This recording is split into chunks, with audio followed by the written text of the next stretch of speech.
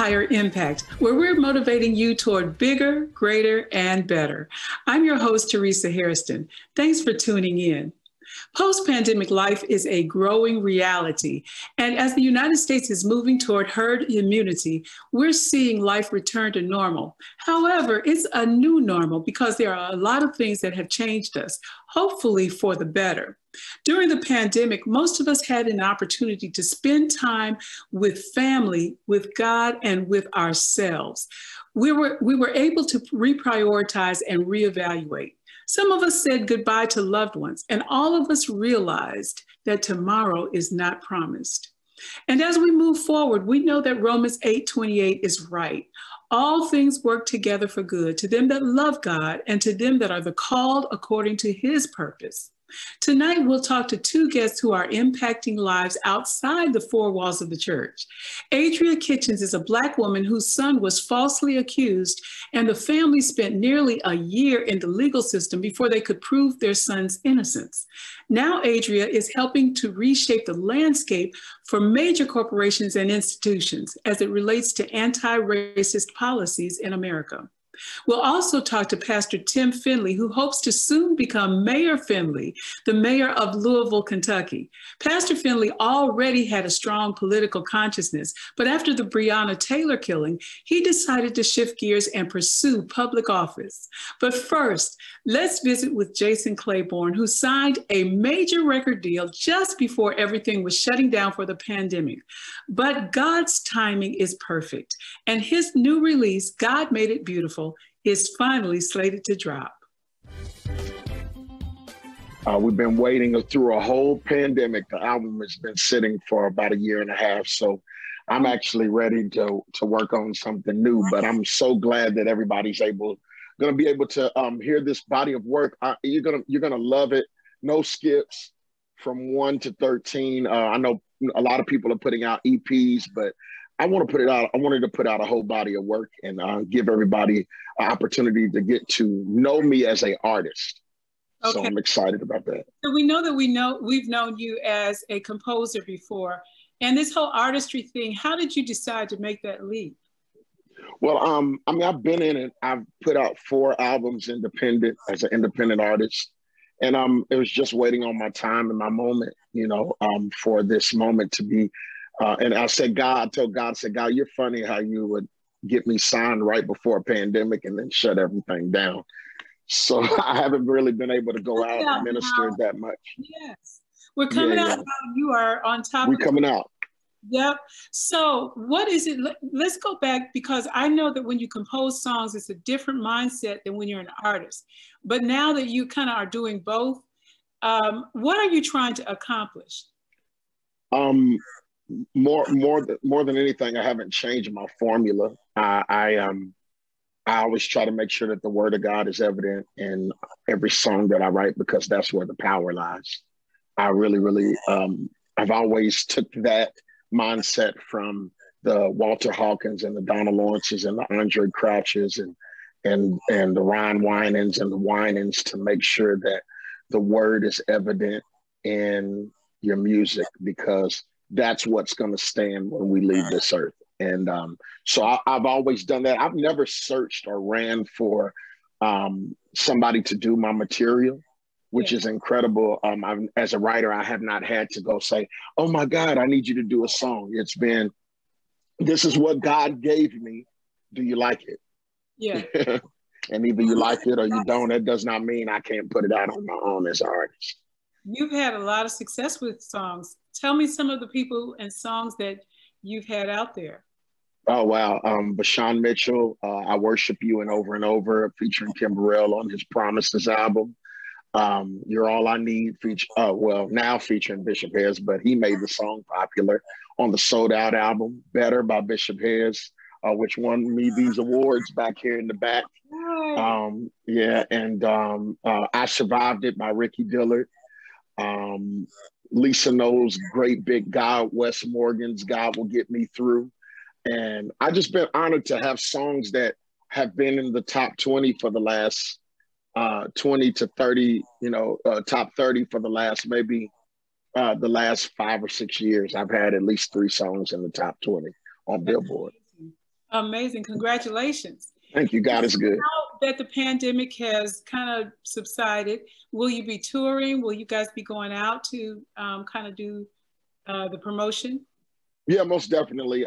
My choir not pushed them, but the majority of them are fully vaccinated. And which I just think that is important if we're going to get out and start being able to kind of get back to some type of normalcy.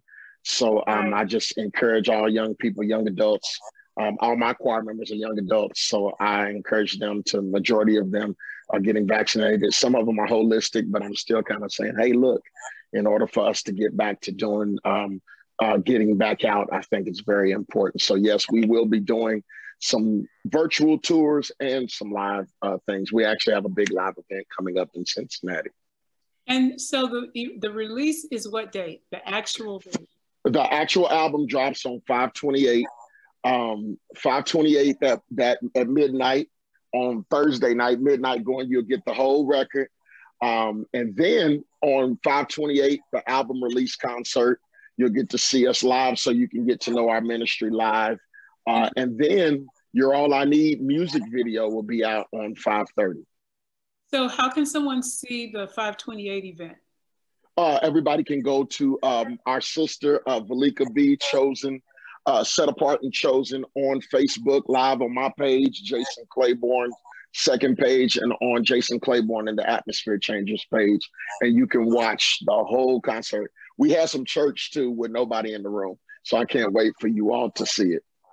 So now I know that a lot of the past that we did pre-pandemic was, we always wanted to be in that room with people and feel, all the stuff that we feel when we do, worship.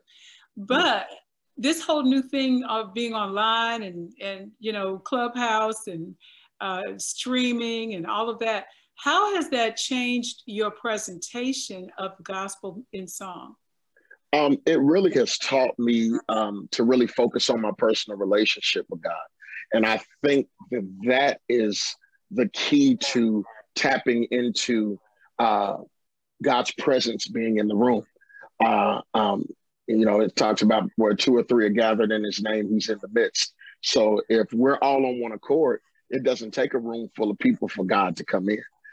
And I think that you really had to tap into your personal relationship with God in this season to make people feel a part of the virtual. That's really good. So now I know gospel music has changed, gospel artistry has changed. Is it still ministry or is it mostly industry? Wow. We've been talking about this a whole lot. I think that there are a remnant of people that still believe that ministry is first.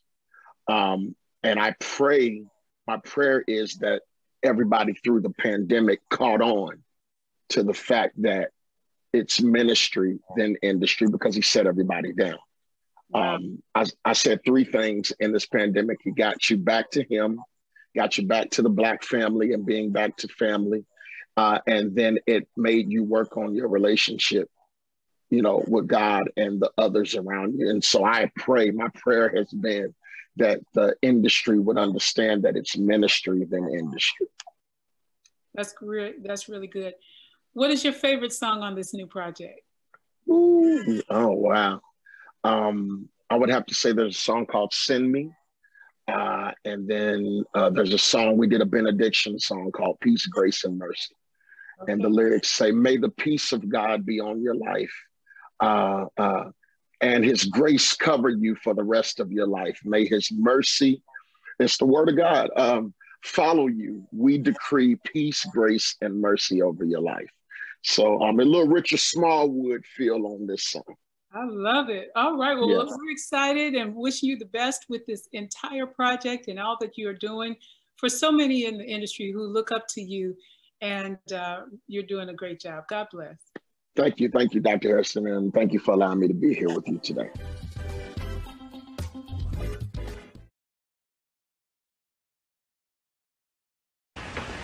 I think it is one of the tragedies of our nation, one of the shameful tragedies, that 11 o'clock on Sunday morning is one of the most segregated hours, if not the most segregated hours in Christian America. I definitely think the Christian church should be integrated, and any church that stands against integration and that has a segregated body is standing against the spirit and the teachings of Jesus Christ, and it fails to be a true witness. But this is something that the church will have to do itself. I don't think church integration will come through legal processes. I might say that my church is not a segregating church. It's segregated, but not segregating. It would welcome white members. The next guest is Adria Kitchens from Out of Hand Theater. This company has one of the most innovative and unique approaches to anti-racist behavior. They actually use brief theatrical presentations to illustrate the race-based problems in society, especially in corporate America, followed by a discussion that often leads to meaningful change. You are doing something very, very interesting and unique. Tell us about what the work you're doing. Oh, well, wonderful. I'm glad you invited me to talk about that. So we're doing some work. We have an initiative called Equitable Dinners. It's one of our programs. It's a collaborative program with the National Center for Civil and Human Rights, the King Center Partnership for Southern Equity, both and partners. There are a myriad of other partners, including Atlanta Public Schools, that are community partners. Around the city of Atlanta, because most of the partners are located here. And what we want to do is to inspire anti-racism action through courageous conversation and art. And we bring people together in a conversation about anti-racism and inequities that's launched by a short play at the beginning. And right now we're doing that online due to the COVID pandemic. And hopefully starting in January 2022, we will be back live and having dinner in people's homes or outside or wherever we can gather together and start talking to each other in person again. And what are the goals of your presentations? Well, the first thing would be to really build connection, right? Because one of the ways we continue inside of the system of racism is to separate people. So we want to build connections, build community. We want people to be aware of the inequities that exist. We want to inspire people to take an action. And we want to, in many ways help to educate them and really touch them in their hearts and in their minds, right? So that they can start to hopefully see that there is a problem and actually feel like they have some of the tools to get started to start to shift what's happening in our culture, because we want to dismantle this systemic racism. That's great. Dismantling systemic racism. So how did you get involved in this work? And did you start the company? I did not. So, well, it's kind of a longer story that I can share. I think for most of my life, I was very, very focused on gender equity. So that was my thing. I grew up in a very traditionally Christian home, and I could never figure out why women why they couldn't lead, why they had to be submissive. And so that didn't work for me. And so that was like my real passion. I think having kids kind of added to that I realized I have 3 brown children in a world that could possibly harm them. And so several years ago, we ended up having to go through the juvenile justice system with my son. He was accused of a crime at school, and we spent 10 months in the DeKalb County juvenile justice system. We actually proved he didn't do what he was accused of. In fact, the complainants ended up admitted to lying on the stand, and yet his case was not dismissed. The judge would not dismiss his case. It took another 3 months. And even after his case was dismissed, then she held him back so she could tell him that, well, I really wanted to put you in jail today because I didn't like the way your hair was cut. Oh my goodness. So, and I think, you know, as a mother, I was devastated because I'm thinking, you know, is this what really happens? So it was a lot of disillusionment, right? A lot of things came up, like I thought people were interested in the truth and they're really not in our system of justice. I realized that every time we were there, the only people I saw were all Black and brown, unless I was on the traffic court floor. That was the only time you saw any diversity in ethnicity or race. And that troubled me. I recognized that my son had the privilege of having two parents who knew attorneys, had the money to pay for an attorney. You know, although we're divorced, we came together, whole family came together to make sure he had representation. And I realized that so many of the kids and parents that I saw down there did not. Wow. And that's what it really was. I sat there saying, what can I do? Yeah. And so that's when, you know, the universe, God opens up all these doors when you put the question out there. And I met Dr. Deidre Hawkins, who's on our Equitable Dinners design team. And I started working with her. And the dinner model we use, the foundation of it is a model that she worked on with the founder of the Chicago dinners during her dissertation. And so, you know, being out of hand, and when we all came together to do our Decatur dinners in 2019, we added this component of the play to it to use the art to ground the conversation. So that's how I came into it. And then last year I joined Out of Hand Theater to support having these dinners live, and we ended up in a pandemic. But that's okay. We're still having dinners and still bringing people together virtually. So diversity and inclusion and anti-racism, those are great platforms.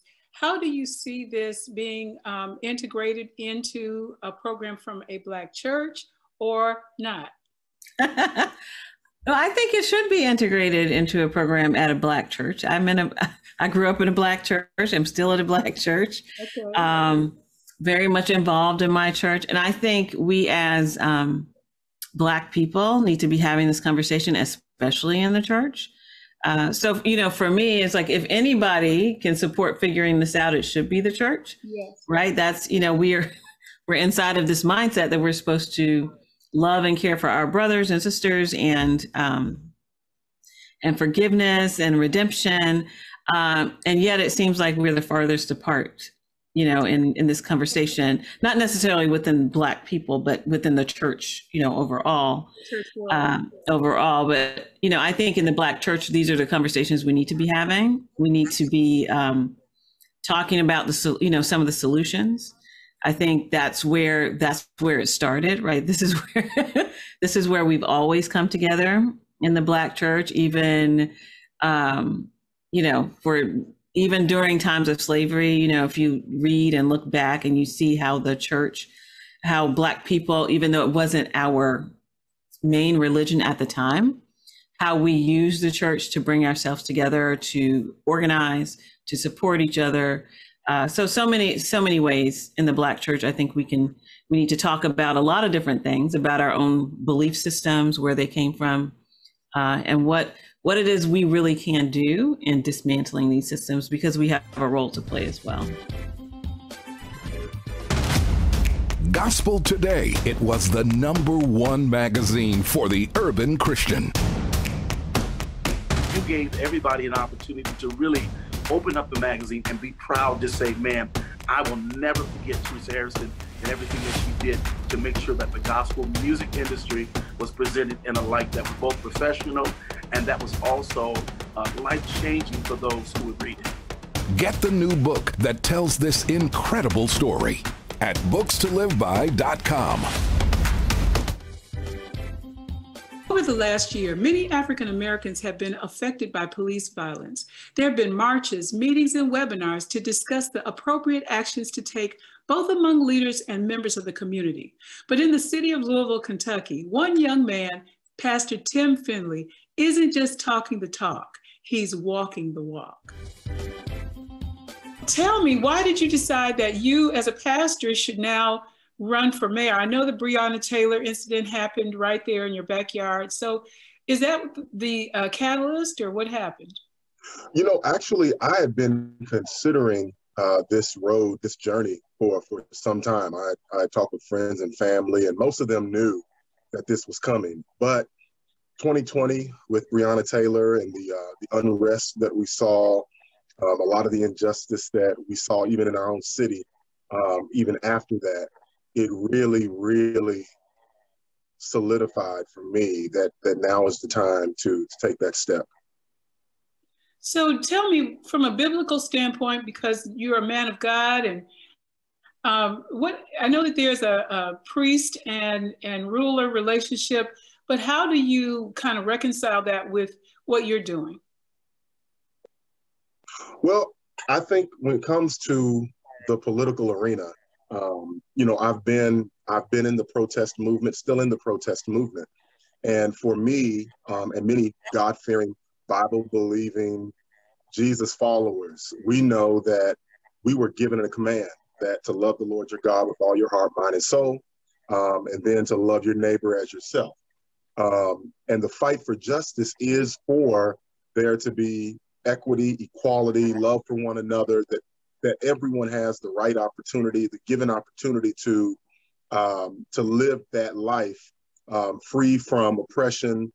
That's to me a ultimately Christian point of view. Well, being in the protest movement, being in the street, protesting, doing all these wonderful things, that's the first step. But for me, I understand that if there's going to be that real justice reality, then I've got to get into those rooms where policies are being made. I've got to be in that place where decisions are being made. And again, I think that when you read, whether it's Isaiah, whether you read in the Psalms, there's always that command: seek justice, seek justice, seek. And this is what this is really all about. It's not only seeking justice, but it's being able to bring my faith, a moral and spiritual foundation in a way that affects millions of people.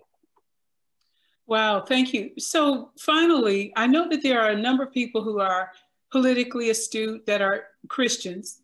Not every pastor wants to run for public office. Not every Christian wants to run for public office. But as you say, the job and the attention of every Christian should be tuned in to justice for all.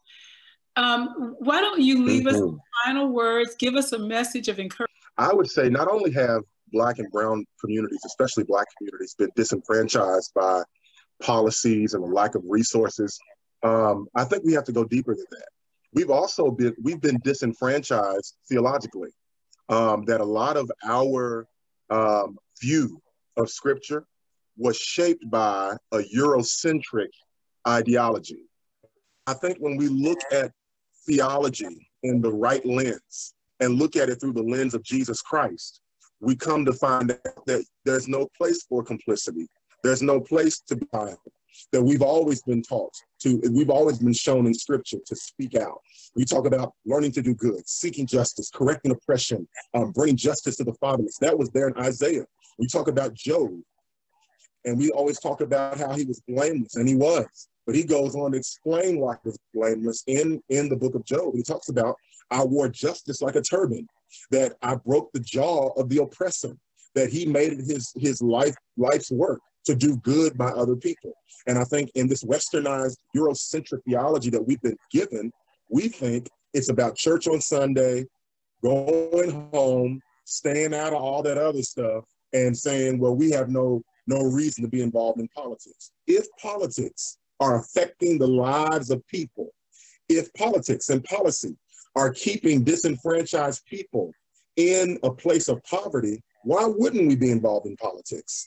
If we're talking about that, whether through housing, look at the pan.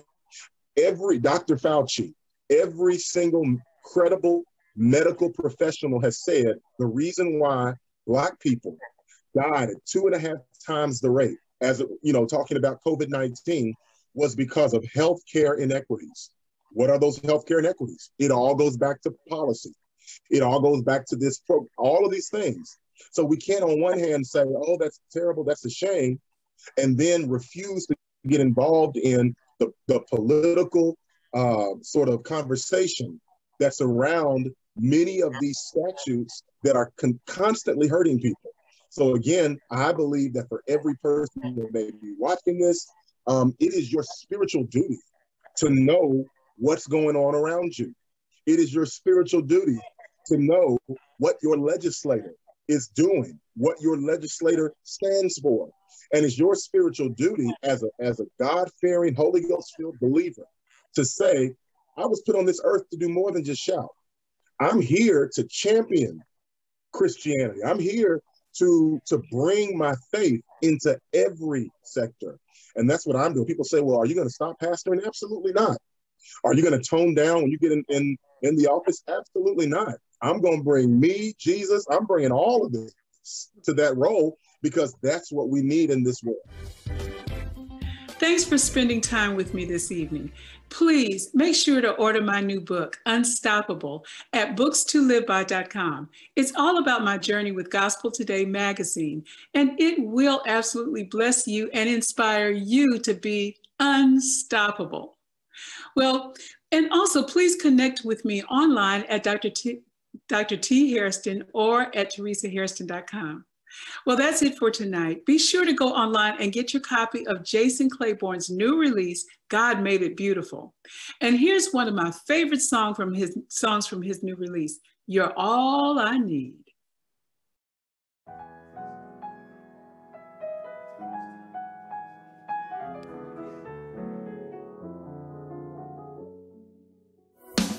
Bishop Harris, come on, let's do this remix. Come on, everybody, it's time to worship. I love this song. Come on, atmosphere changers. Let's sing this together. You're all I need. All I need. Every breath you breathe through me. You're all I need. Let your rivers flow through me. Yeah.